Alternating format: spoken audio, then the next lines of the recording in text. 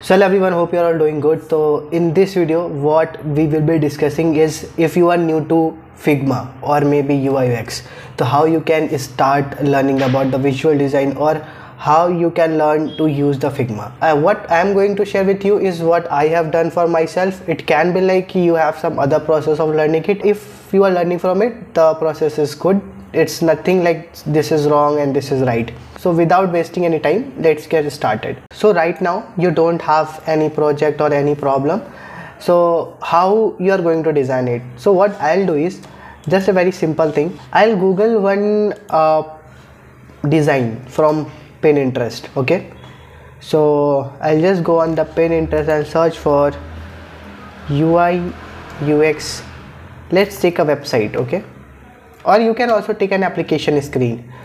So I'll take one website, a very simple one. It should not be very difficult or have lot of things there. We'll take a very simple website. So I'll look for something. So let's see this one. We don't have much thing. It's just a very small tablet screen, and we will try to redesign it using Figma. Okay. So what I'll do is I'll just save this image. Demo. Okay, so my next step will be I'll go on the Figma and I'll try to insert this image. So how you can insert that image in this Figma one? So all you have to do is, if you are using Mac, you go on your downloads, right, wherever you have just saved it. You just have to drag and drop here. Okay, now this image is present here. Okay, now it's here. Okay, so I got this image. Now what I'll do is I'll try to replicate this same screen using Figma. So like you might be asking like, here what I'll get using this. Okay, what I'll be learning from this if I replicate it. So when you replicate it, as I said, you don't have any problem or anything to design. You just have to replicate it. When you replicate it, you'll get to know, okay, if I have to draw a rectangle, or if I have to create a button, or I have to create an image, or maybe insert an image, so how I am going to do it using the Figma. So you'll take a small steps to learn that bigger thing. It's not going like you on the first day will start designing the whole website, right? So what I'll do is I'll take our first step should be screen, the frame. Okay, so this is the frame, this is just the outer which the image has given. This is the main frame. Okay, the one, this, if you are seeing this white one. So first I need a frame. So how I can make a frame? So if you go here, right, so you can see this is the frame section slice, right, or you can use the shortcut key F. So I just click F and I just get one screen like this.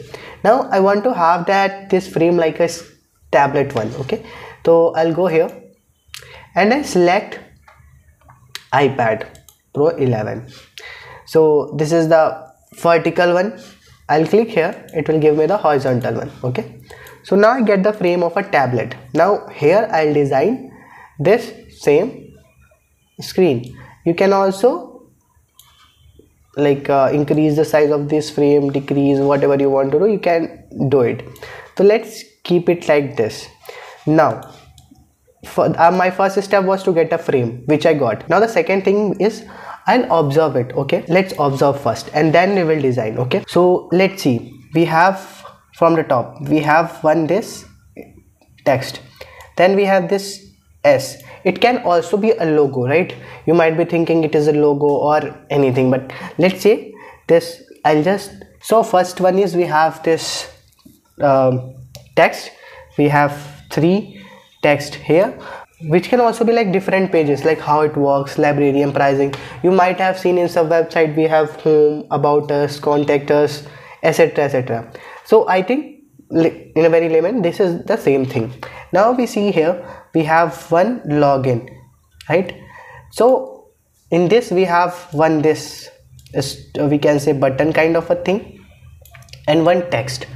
Okay, so what we have analyzed from till here is that we have 1 2 3 4 5 text, and one we have this button with the border as circle, and in that same we have one text. So we'll try to create this first. Okay, let's take one thing at a time. Okay, but before that, have you noticed that we have this screen, the tablet screen, and in that we have one this rectangular, the big rectangle, which is some of background color as gray, and above that we have this text. Okay, so we might need one rectangle. Above which we will place all those text and buttons, these image and everything. So let us first make one more rectangle. I'll just shift this to here.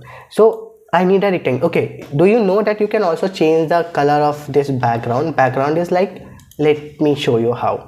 If I do this, the color of this changes. Okay, so I was getting confused because of the white, so I just changed it.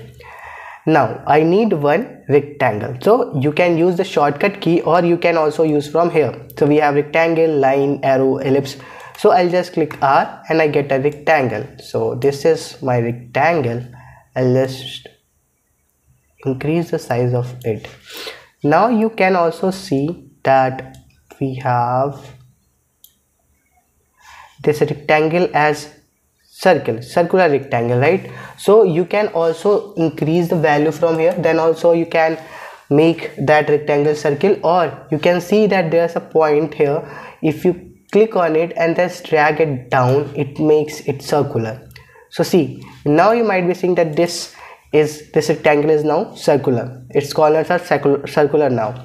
Okay, now we can see, let's just make it size similar on every side one. Okay, you can also change the color of it like as you want to, but let's keep this only right now. I'll just make it a one, this bigger one. Okay, so as I said that we have three text and we have one this button and this soundtrack. I'll first create these three text, and that is how it works, library and pricing. So we have a shortcut that is called a T. I'll click on the T and here I get. So I'll write it how it works. Right now you can see that you can't see these text, even I can't see these text. Okay, so I'll just select this and I'll make this size of this as 14. Okay, right now I'm not thinking about the design system and everything, it just I'm putting it as it looks good to me. Okay, so it's still not visible, right? In here you can also even see, but here we can't, right? So if you want, you can increase the size. If you don't want, let's keep it this only. So let's make it 16 and I'll increase the size so it will. So now again we need three text, right? So what I will do is, instead of creating one more text, you can do in the same way, or you can just click on it, click option and you just drag, so you'll get a copy of it. So by clicking on option you can make a copy of anything. It can be a rectangle, or it can be a text, or it can be circle, anything, right? So I'll make it one more, sorry. So okay, one was how it works, one was library and pricing. Okay, so I'll change this text to, sorry guys, I just got into cold and bit of a nosy. So okay, this is pricing. So right now I'm just trying to replicate it though. I'll make it okay. So right now it looks good to me, like we have done what we wanted to. Now let's make this button, how you can make it. Okay, so here you will get to learn two things. One, how to make a rectangle, how to have a text inside that rectangle, and how to make that both thing as a one component or one group. Let's first create one rectangle and one text. Okay, so same, I'll use the shortcut key R. I'll make here and then I'll make it circle, because as you see that it was a circle, right? So you can just increase by clicking, you can use those fingers to make it large. Okay, so you can see like how I'm making it. So okay, right now I got this button, but that button was in white color, so I'll make it white. Now I need a text. I click on T and got it. Okay, I'll write login. Okay, I'll adjust its size. Right now you don't have to think about this, you can also make it center or like whatever you want. Okay, so So how you can make it center, like I click on this rectangle and I click on shift and then this text. So if I click on this, okay, so it will align this text horizontally with respect to this button or the rectangle that we have. Now I have selected these both the things, and you can also see here that login and rectangle, these both are in blue. It means these both are selected at this point of time. Now I'll click command plus G, so it will group into a one component. Now this will be treated as a one thing. When if you move this button, you will also moving the text. Now this is called a one group. Now this is in one group. Okay, can you see this screen login button? Yes, we can see. But if we see here that this text is slightly bold and green in color. Okay, so how I can change the color and this font style?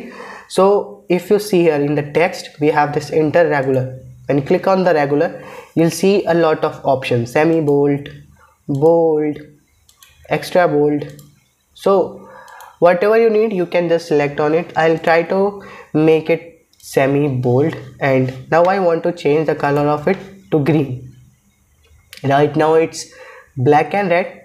If I move this cursor to this side, I'll get the colors in green. Then select this darker green, so you can see now this is in green color. You can also change the color of this. Okay, so I click on this and this. By clicking on shift button, you can select all these three text. Okay, now I want to change the color of all these ones at once, right? I'll just click on the colors, and now you can see that color of all these three text is green. It might be that it's not visible to you, but it's actually green in color. Okay, dark green. Okay, now one you might be thinking that this is not aligned. I'll try to align it with the text one. Okay, so now you can see that this is aligned. Now same we have to create this text as well, and this one circle and S in that circle. Okay, so I'll click O. So O is a shortcut key for creating a circle. So I created a circle. I'll fill this with the color green. You can also use the code if you have the code. Code is the color. So if you see here, we have the color code for this green 294422, right? So if you have the code of the colors, you can also use it. And now I'll create a text. So I'll create a text here and I'll put here S.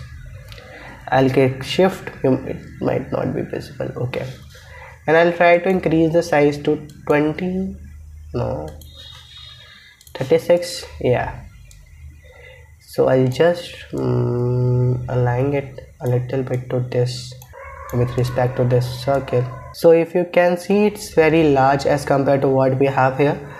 You can also select these two things by clicking on this okay, by clicking on this, shift S, now command Z. Now it will be treated as one thing.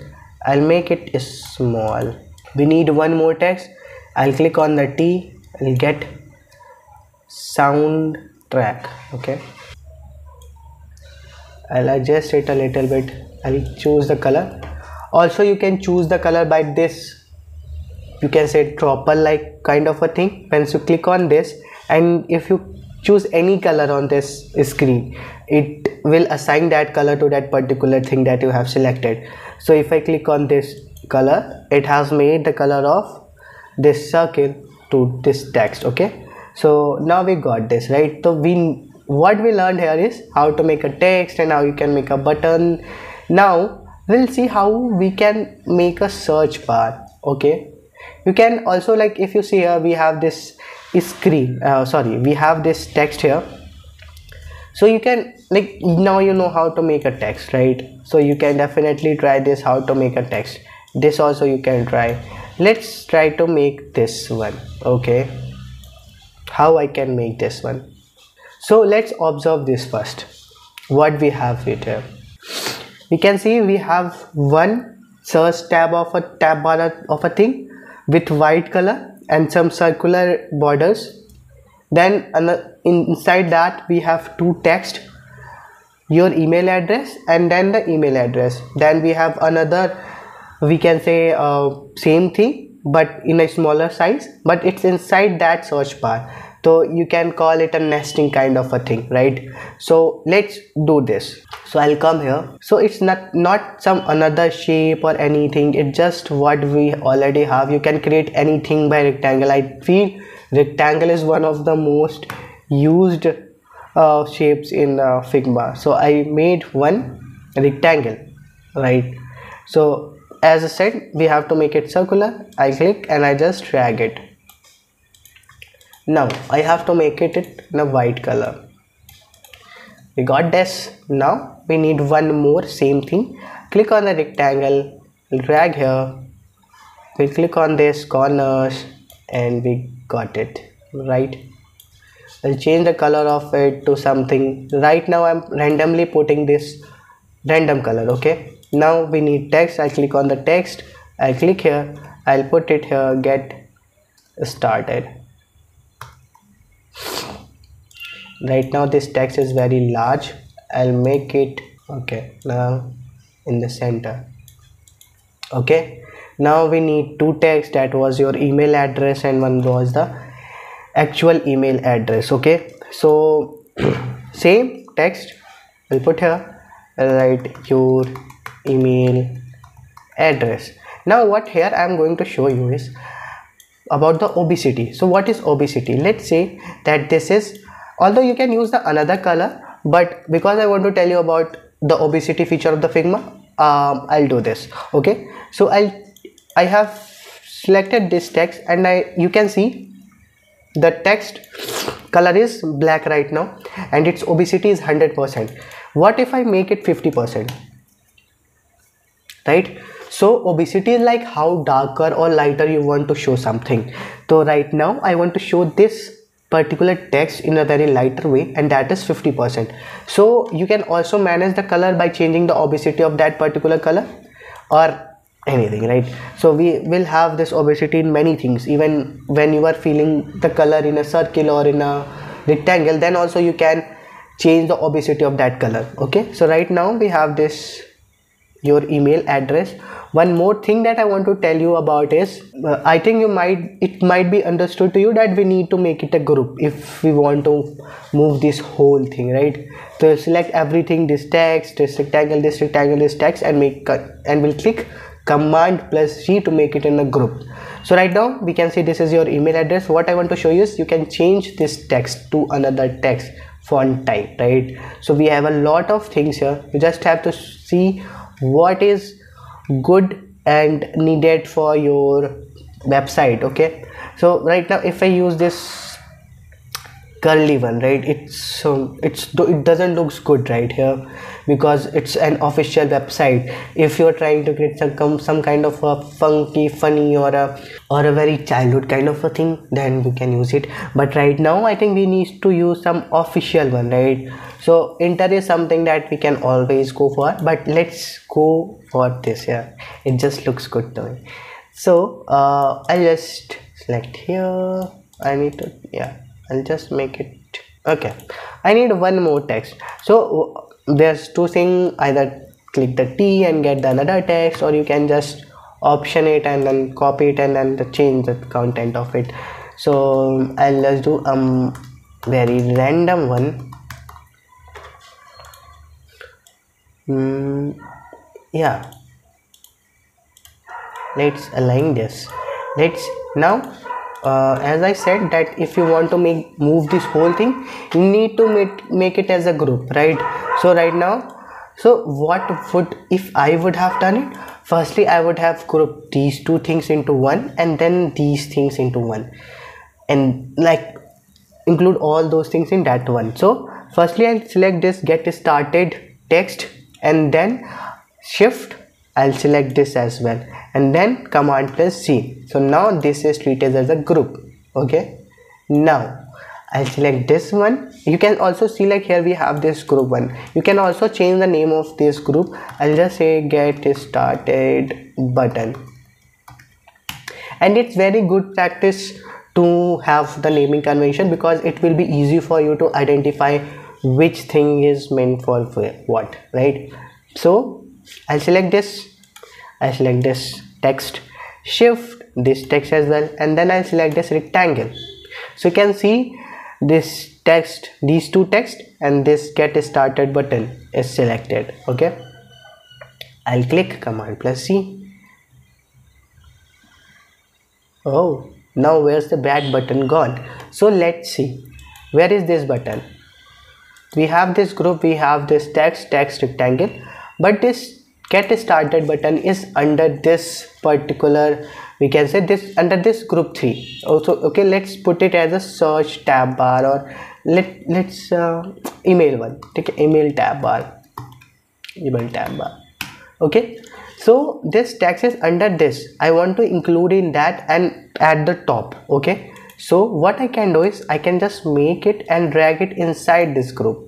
Now you can see it. Okay, so everything was in this Figma only, nothing is gone, it was just hidden under another component. Okay, so if you see, we have done these things. Okay, now we can say that we have this image here. Okay, how you can include this image? Firstly though, you need to have an image with no background, right? Because you can see that this has no background. The background is basically this color, the color of this rectangle.